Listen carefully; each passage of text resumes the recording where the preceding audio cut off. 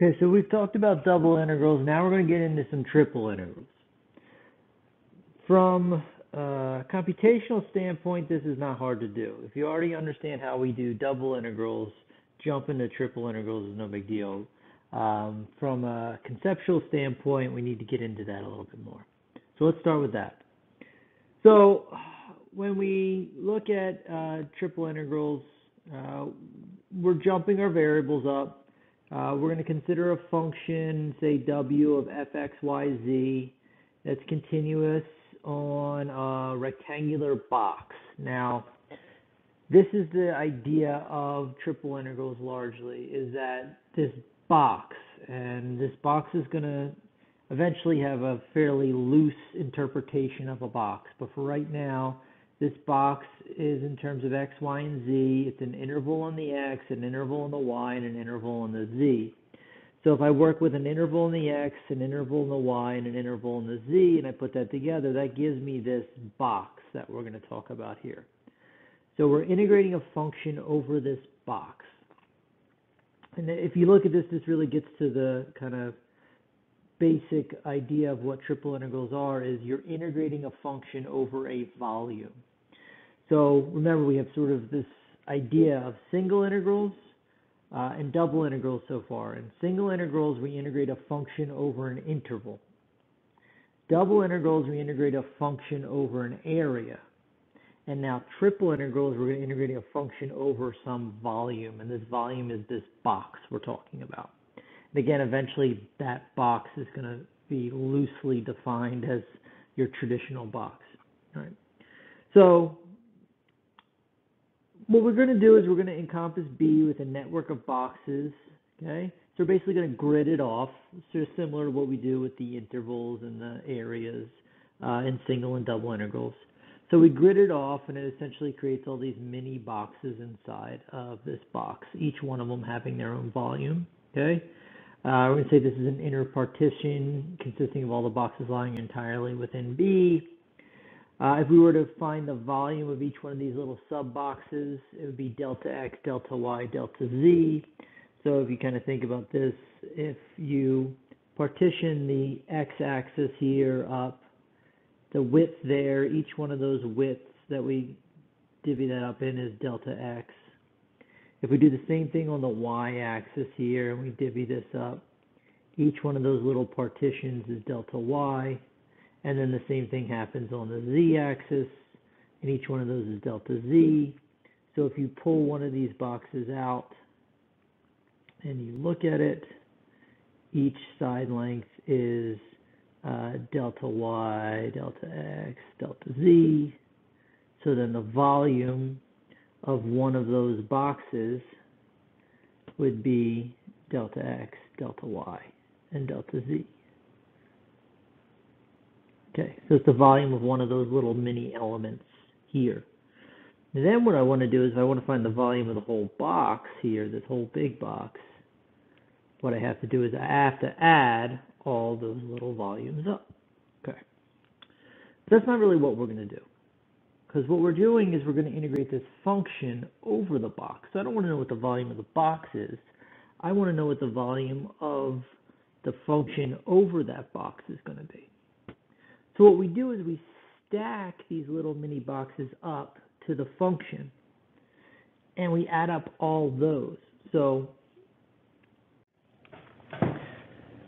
if I place this function through this box, and I only count the little sub boxes that are sitting underneath this function here, okay, you get a picture that looks similar to this.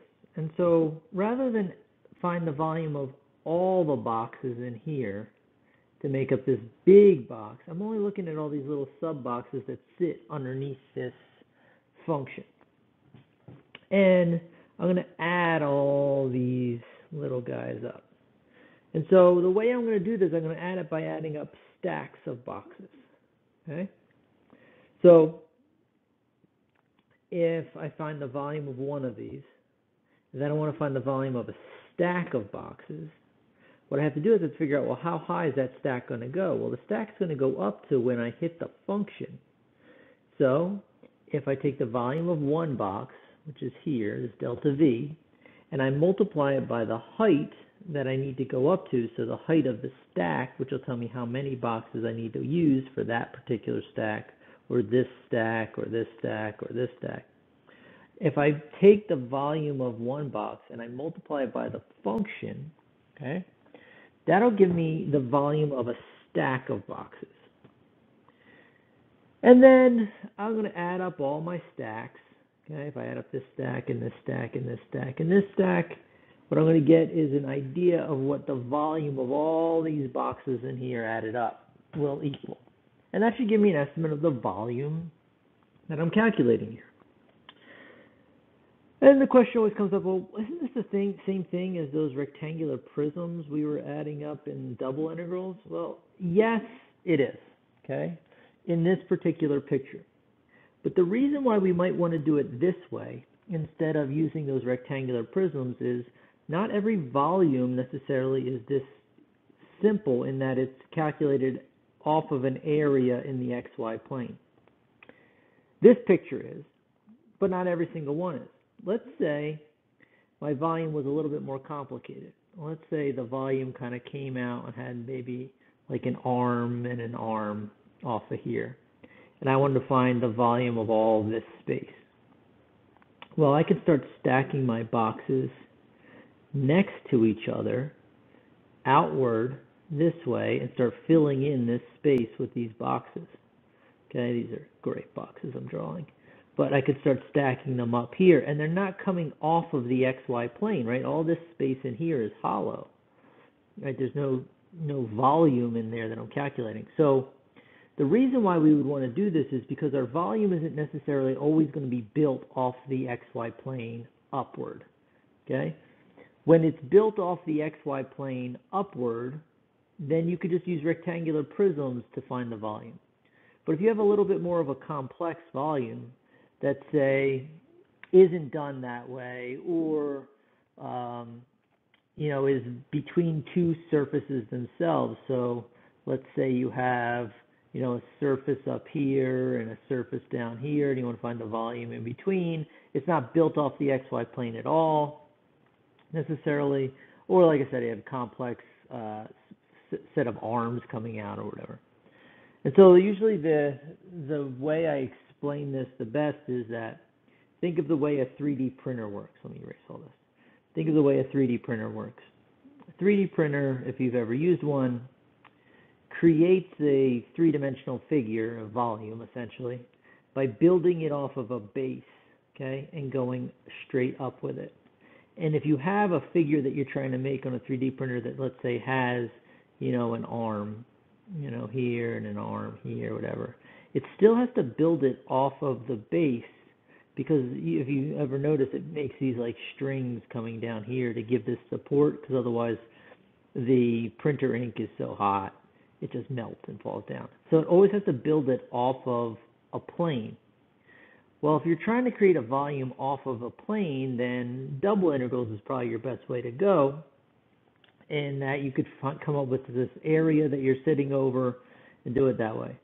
But if you don't have something like that, like if you have a figure that's not built off of a plane in the XY axis and going up from there, then these little boxes might be the better way to kind of fill in your volume.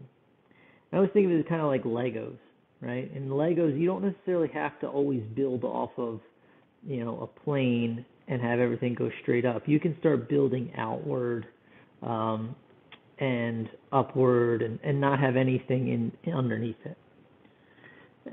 Not the best explanation probably, but that's where this triple integral concept is really different from the double integral concept. All right. So anyway, back to this. So this is an estimate for the volume that we're trying to find. Then what we're going to do is we're going to take the limit as the number of subdivisions, or the number of boxes, goes to infinity. And if I do that, what ends up happening here is this is just an extension of what we've seen in single and double integrals, is it turns into this triple integral. So again, for a triple integral, what you're basically doing is you're integrating your function over a volume instead of integrating your function over an area. That volume is defined by this box, and that's, again, not necessarily always going to be a strict box like you see here in this picture. We're going to have a fairly loose interpretation of a box in a few minutes. But if you're trying to integrate this function over this box, this region that encloses a volume, then we do that with a triple integral. And so we just have three variables. We're going to integrate with respect to each one of those variables. Each variable is going to have its own interval, which is going to create your box. And the way we're going to do it in practice is very much like we did double integrals. One variable at a time. We're just going to have three integrals instead of two integrals. You take care of one integral at a time, treat all the other variables as if they're constants as you're integrating, and go from there. And then we'll go from there. So Fabini's theorem for triple integrals is much like Fabini's theorem for double integrals. It says, all right, well, if we're going to integrate here with respect to z, then y, then x, this is the z interval, this is the y interval, this is the x interval. And we'll take care of one variable at a time, treating all the other variables as if they're constants. So if we were to do this integral where we wanted to evaluate this function over this box, x is between two constants, y is between two constants, z is between two constants, and if I labeled that out on the x, y, z axis, here's 0 to 1 on the x-axis. Here would be 2 to -1, would go back a little bit here, and z would be between 0 and 3. So I would get, your traditional box that I could grid off. It would be this rectangular box that I'm integrating over. Okay? So everything's constant, and we've seen with double integrals, when everything's constant in your intervals, it's much easier to do. And the same thing goes for triple integrals. So here, if I'm going to do this, the order doesn't really matter. Okay? Since all my variables are between constants, the order doesn't really matter. Usually you decide which one you want to do, first, second, or third, based off of the function you're integrating, in this case, x, y, z squared. It doesn't really matter here, so let's just do it this way. We'll do z first, then x, then y, for no reason other than I just felt like it. So z is from 0 to 3, so that'll be the inner interval. X is from 0 to 1, and y is from -1 to 2. All right, so in order to do this, we'll do the first set of integration first. So that'll be z. So z would give me z cubed over 3 between 0 and 3. Still have to do dx and dy. So you have -1 to 2, 0 to 1. Plug in 3 for z. That's going to give me 27 over 3, so 9 xy. Plug in 0, you get 0. So now there we are. So now we're integrating with respect to x. Y is a constant. So we're going to have 9x squared over 2y between 0 and 1. So I'll plug 1 in for x. Plug 0 in. And what I get is 9 halves y. Now I integrate with respect to y. So then I'm going to get 9y squared over 4 between -1 and 2. So if I plug in 2, I'm going to get 9 times 4 over 4. Minus if I plug in -1, I'm going to get 9 over 4. So this is 36 minus 9, which is 27 over 4. And there's my answer. Not really that difficult. You're just adding an extra step from when we were in double integrals to triple integrals. So, like I said, from a calculation standpoint, it's not that much different than what we've already talked about. From a conceptual standpoint, you're integrating some function over this box, and that is the big difference. So we're integrating a function over a volume instead of an area. What we're going to start doing is this box is going to be loosely labeled as a box. You know, right now everything is straight lines here and here and here because we have intervals in the x, y, and z. But what if these values that x is between or y is between start to become functions? Well, what you're going to start to see is that this side of the box is going to be curved, okay? So it's not really going to be, so maybe this will be curved outward like this, because there's a surface that's going this way on this side of the box. And maybe the same thing's happening at the top. I have, you know, some other random surface up here at the top of the box. But all of these sides of the box, while even though they're surfaces and they're not flat planes, okay, so they're curved, they will enclose this volume inside. But still, I'm integrating over box, but what I have to do is say, what is z between?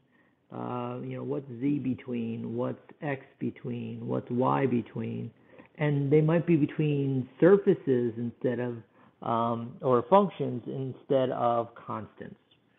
Well, since we've done this through double integrals, this shouldn't be that big of a deal.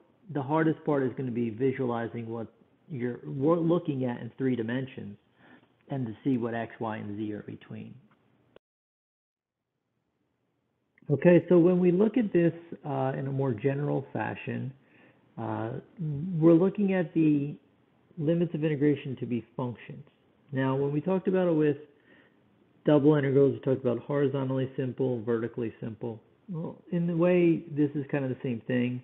We're going to think about it simple in the z-axis, in that z is between 2 functions. Okay, that's largely what we're going to look at. I think this is always the simplest way to go with these triple integrals, is to look at z first, because when you look at surfaces, you're used to surfaces as z equals or f of xy equals surfaces. Okay, you're not necessarily used to surfaces that are maybe y equals surfaces and they're functions of, say, x and z, or x equals surfaces that are functions of y and z. You're not used to this as much as you are this when we were dealing with surfaces. So it's just essentially looking at surfaces that are running this way in the XYZ space, as opposed to maybe surfaces that are running this way in the XYZ space. Okay? So we typically like to think of maybe trying to do Z first and think of this as simple in the Z direction. So we would say, okay, z is between these 2 surfaces, all right? And it's functions of x and y, the most variables possible. So we're going to have to integrate with respect to that one first. And then we're going to look at, all right, now we have y and x. Well, once we get down to y and x, we're in the xy plane, we're basically back down to an area. So we flatten down the z-axis and we look at what's just happening in the xy plane. So if we're here, we're looking at what's happening in this xy plane, and you could say, okay, I have a curve here, I have a curve here, or vice versa, and I can look at what's happening in the y direction and the x direction. And it's, again, once it's flattened down to an area, we're basically doing all the same things we were doing in double integrals. So let's say y is between 2 functions of x. So we have that direction is simpler in the y direction. So if y is between 2 functions of x, that would be my next variable I integrate with respect to, and that would leave x to be between 2 constants. And so you always want your last variable to be between constants, so that in the end, the integral itself is going to be equal to some constant. If we do it this way, then z would have to come first because it's between the most variables. Y would have to come second because it's between the next most variable functions, and x would be last because it's between constants, and that would match up this way, z, y, x. Okay? And now our box, like I said, it's still going to enclose a volume, but it's going to be a loosely defined box. I mean, if we have a surface here and say the surface here, and then I'm looking at, say, the space in between, like this, since this top and bottom piece is curved, right, the box itself that we're looking at, and this isn't the best picture you can give you, but the box you're looking at isn't your traditional box, but it is enclosing a volume. So when I use this term box, I'm using the term box very loosely. We're talking about essentially integrating over a volume. So here's an example, okay, where it's already set up for you, so this is really not that big a deal. But notice that the limits of integration are now not constants here. Here, you don't have constants. But it's already set up. This is your z interval, this is your x interval, this is your y interval. I could switch the order up if I wanted to, but now that everything's not constant in my limits of integration, I would really have to draw out what this box or this volume looks like and sort of redefine everything in terms of, x, y's, or z's. So I'm not going to do that. I'm going to leave it as is. So I'm going to integrate z first, which is easy to do. So 0 to 9, 0 to y over 3 are just going to sit there. Z would be z squared over 2. I'm going to integrate that between 0 and the square root of y squared minus 9x squared. I still have dx and dy to go. So I'll plug that in here. Since it's being squared, the square root will cancel. So I still have this y over 3. So I'll have y squared minus 9x squared all over 2. That over 2 is a constant multiple. I could pull all the way out to the front here to make it simpler for myself, which I will do. All right, so now we got to go x next on this thing. So y is a constant. So I'll have the 1/2 all the way out front. I have the 0 to 9. So I'm going to have xy squared minus 3x cubed. And that'll go between 0 and y over 3. I still have to go dy, so I'll plug y over 3 in for x. So I got 1/2. I got the 0 to 9 still. So I'm going to have y cubed over 3 minus 3 y cubed over 27 dy. So if you notice that this is just going to be a 9 here. So I could put this all together as one y term instead of having two separate y's before I integrate. It'll make the integration probably a little easier. So what I'm going to have, I have 3 y cubed over 9, if I do 3 over 3, right? And I have 1 y cubed over 9, so what do I have? 8 thirds y cubed dy. Big thirds can come out to the front also with the half. So I'll just integrate. So I have what, 1/2, I have the 8 thirds, which can simplify. The y cubed will be y to the 4th over 4 between 0 and 9. And when I plug in, simplify, I'm going to get what? Well, this 4 will cancel the 4 there along with the 2. So I'm going to have 1/3, 9 to the 4th. So what's 9 to the 4th? 81 times 81. Divided by 3. So it's 81 times 3 is what, 243?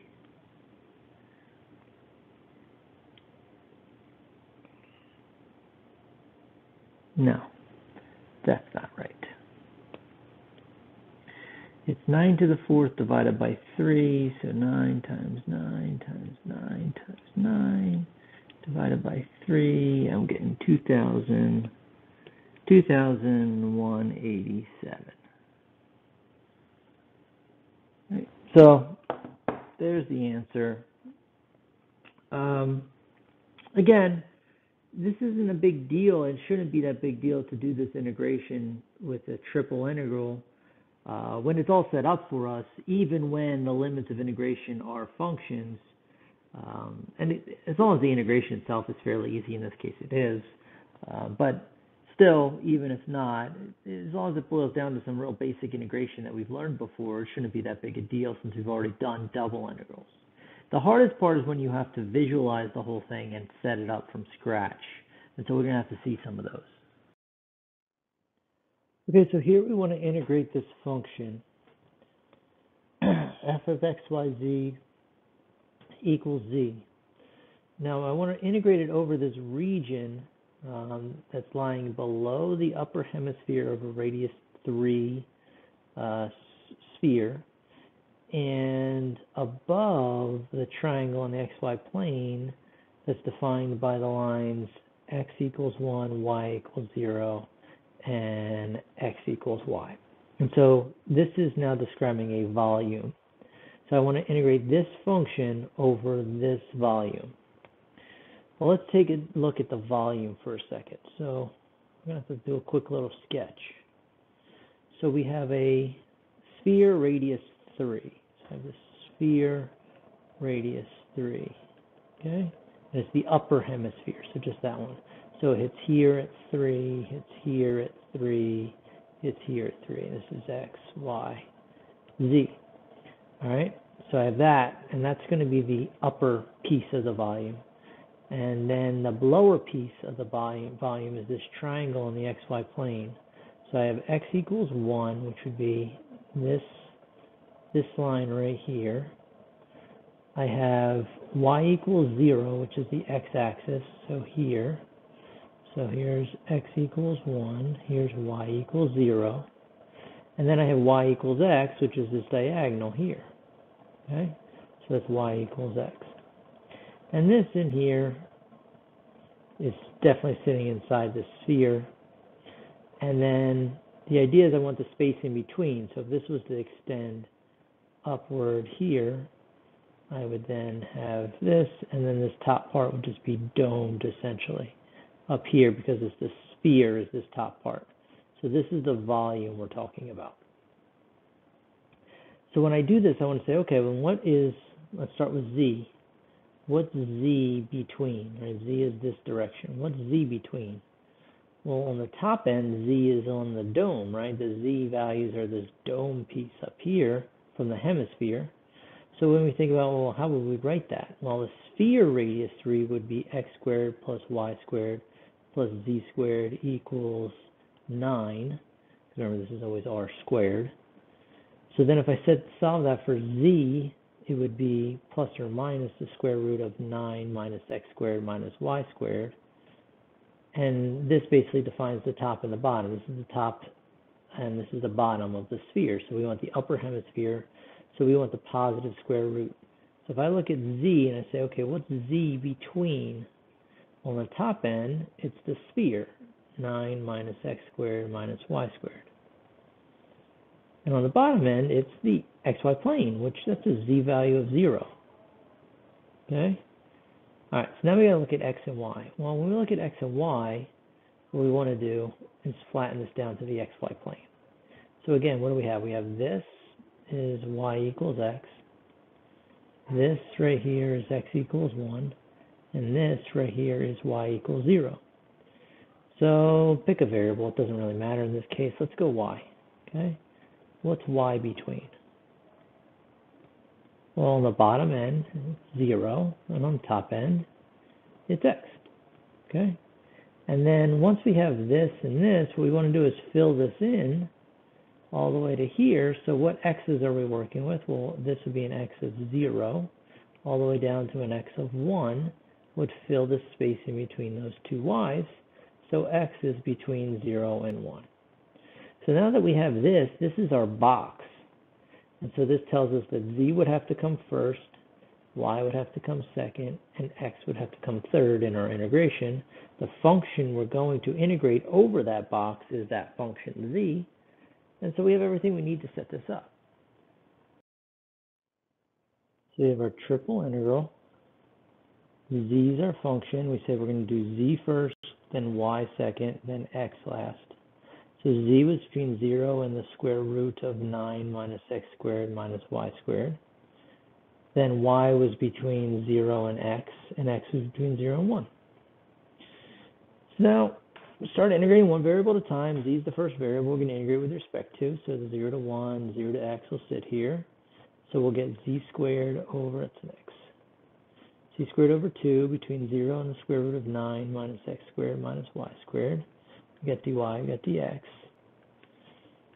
So we plug in the limits of integration. And since we're plugging them into z squared, it's just going to give us the 1/2 times 9 minus x squared minus y squared. And this 1/2 I can pull all the way out to the front, dy dx. Now I'm going to integrate with respect to y. Now this piece right here, each of those doesn't have a y. So I could group that together as one big constant here in terms of y, or I could do each one separately. I like doing it all at once. So pull the 1/2 out. So I'm going to say 9 minus x squared y minus y cubed over 3 between 0 and x. And I'll plug an x in here and here for y, and then 0. Well, 0 in each case is just going to give me 0. So I got 1/2 integral from 0 to 1 of 9 minus x squared x minus x cubed over 3 dx. And so now to integrate this last one, what I'll do is I'll distribute this in here. So I get 1/2, 0 to 1. I got 9x minus x cubed over 3 dx, in which case I can group these together before I integrate. So I have 1/2, 0 to 1. I got 9x. I'm going to have, what's this? This is a minus and a minus, so that's what minus 4/3 x cubed dx. So now that I go to integrate this, the 1/2 still just sits there. I got 9x squared over 2. I got minus 1/3 x to the 4th between 0 and 1. So 1/2 times 9/2 minus 1/3. And after that computation, I'm done. So I got 1/2 times, what would this be? 6 would be the common denominator. So this would be what? 3 times 9 is 27 minus 2. So what? 25 over 12 would be my final answer. But the tricky part about this was, I think, the setting it up part. Once you sort of visualize the volume you're working with, you can figure out what z is between, what y is between, and what x is between. Now you're ready to go with the integral. Okay, here's one more. We want to find the volume of the solid in the octant where x, y, and z are all greater than or equal to 0. So it's also saying the first octant. So it could say the first octant or this. It's the same thing. But it's bounded by the planes x plus y plus z equals 1 and x plus y plus 2z equals 1. All right, so I want to find the space in the first octant. So when I'm looking at this, here's x, here's y, here's z. So in the first octant means there's basically a wall here, and a wall here. Okay, so this is already kind of building my volume out. Now I have two planes that are also going to do this. So one plane is essentially going to come in like this, right? And the other plane is going to have to probably come in like this, therefore kind of walling off this front region. So these would eventually keep going this way, and I would have a wall here, I'd have a wall here, and this plane would look like this. And you think about if we kind of put two pieces of paper here and here, and then walled off the sides and the back with the axes planes. Okay, so it's not an ideal picture, right? If we were in class, I could sort of demonstrate this with a 3D model, but I think you'll get the idea. If we have this plane coming in here, this plane coming in this way, and that's the sort of the outer edge, the outer region of facing you, and then the back part behind this is basically walled off by the XZ plane, the YZ plane, and the XY plane. All right, that's a mess, but I think we can look at this. So what we need to know is what Z is between, right? When we look at it this way, say what's Z between on the top and the bottom one? Well, the plane here is the top, and this other plane here is basically the bottom, unless it goes down into the XY plane. So what we want to do is see, well, what plane's on top? Which one of these planes is the top plane? Which one of these is the bottom plane? Well, the easy way to find that out is to solve for Z. So if I look at this one, I get Z equals 1 minus X minus Y. And the other one I get 2Z equals 1 minus X minus Y. And then that would then give me Z equals 1 minus x minus y over 2. So this is one plane, this is the other plane. If I ask, well, what plane's on top and what plane's on bottom in terms of, the z's are between, I think clearly this one is smaller than this one because it's divided by 2. And so when we look at what is z between, on the bottom end it's 1 minus x minus y over 2, and on the top end it's 1 minus x minus y. Okay?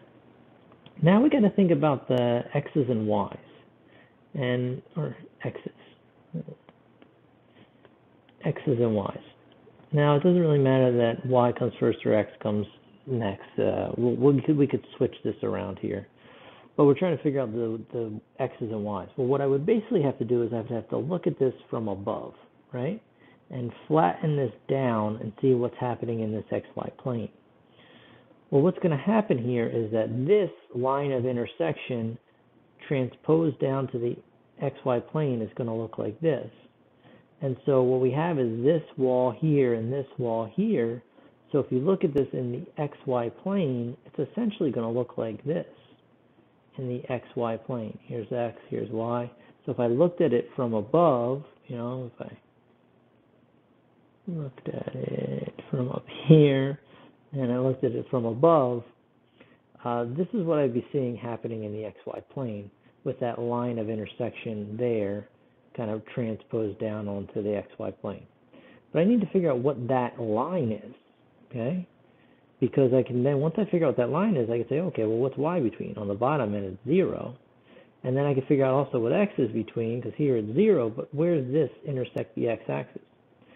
So how do I do that? Well, the way I do that is I figure out what this line of intersection is, and I simply do that by flattening both of those planes down to the xy plane. And I do that by making z 0. And if you do that, what you see is that this is actually x plus y equals 1. Or simply y equals 1 minus x, you can write it as well. So if I look at y next, I can say y is between 0 and 1 minus x. And x is between 0 and wherever 1 minus x hits the x-axis. Well, if y is 0 on the x-axis, then x is 1. So now I have my intervals set up for my box. But notice there's no question of integrate this function over this volume. The question just says find the volume. So I just defined the box. But there's no function that's being integrated over this box. I really just want to integrate the box itself. So the way I'm going to do that is with my triple integral. So I'll set up my triple integral. I know it was z first, y second, x third. I define my box as between 1 minus x minus y over 2 and 1 minus x minus y. Y is between 0 and 1 minus x, and x is between 0 and 1. But there's no function here that I'm integrating over. Well, that's fine, okay? There's just no function there. I'm just going to integrate the box with respect to z, y, and x, and that's going to give me the volume I'm looking at.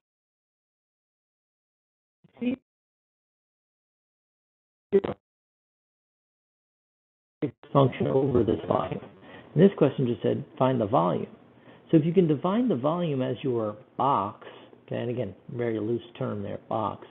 If you can define the box that you're looking at for your volume, then there is no function in the integral that you need to place. It's just simply the limits of integration are going to define the volume that you're trying to find. And so we'll start doing this. So 0 to 1, 0 to 1 minus x.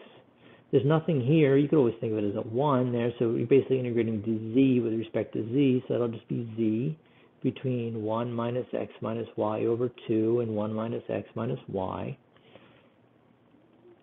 So I plug those in and subtract. So what do I get? I get the integral from 0 to 1, the integral from 0 to 1 minus x. I plug in 1 minus x minus y, and I subtract 1 minus x minus y over 2. Well, if you think about this, This and this are the same, so I have one of these minus 1/2 of these. Okay, so ultimately I just have a half of 1 minus x minus y. So 0 to 1, 0 to 1 minus x, I get a half of 1 minus x minus y dy dx.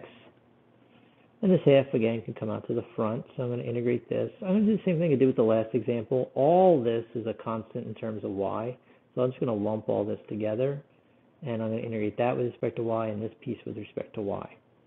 So I have the integral from 0 to 1, 0 to 1 minus x. I have this 1/2, and then I have 1 minus x y minus y squared over 2. And that's going to be evaluated between 0 and 1 minus x. Still have the dx to go. So I'm going to plug 1 minus x in here and 1 minus x in here. And what you see happen is I have this 1/2, 0 to 1. Okay, and actually, mistake here. I no longer have this integral.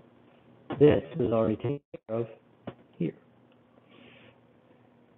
So I have the 1/2. I have 1 minus x times y, but y is 1 minus x.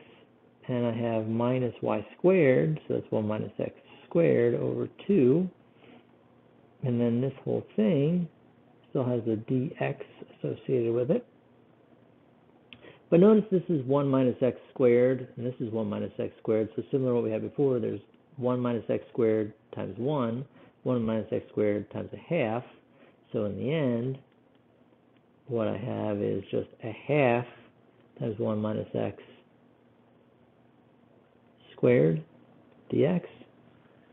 So this half and this half can come together. In order to integrate this, I'll just multiply that out. So I get 1/4 the integral of 0 to 1.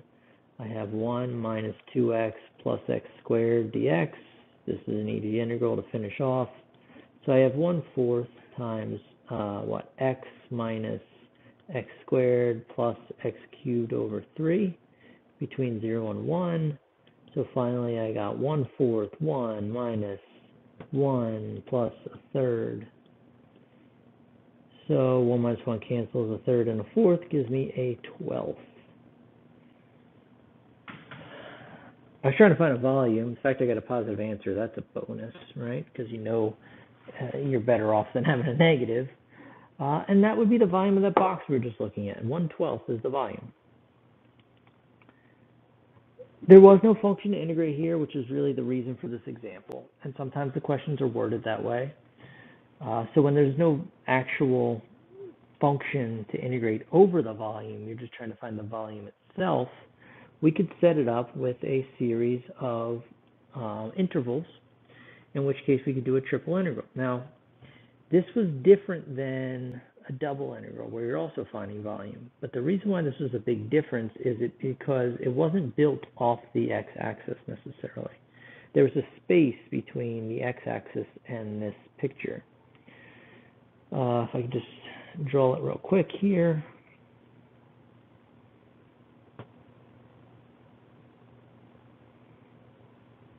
So I'll do another poor job of this, but I'm going to do it nonetheless.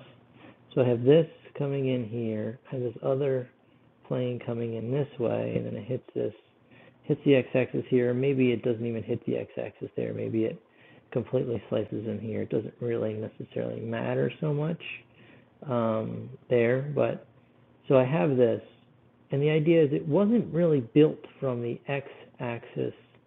You know, there wasn't an area in the x-axis that I was building up off of, because all this space in between here and here was missing, right? Because I had this other plane that kind of stuck in this way, right? And I have this plane that kind of comes in this way. And so by doing this volume in between, which is all this space in between here, I wasn't really building off of an area that's sitting in the xy plane. I was really building off of this volume inside this space. So the triple integral is really the better way to go here. I can't really do it with this double integral because of the way I'm constructing the volume.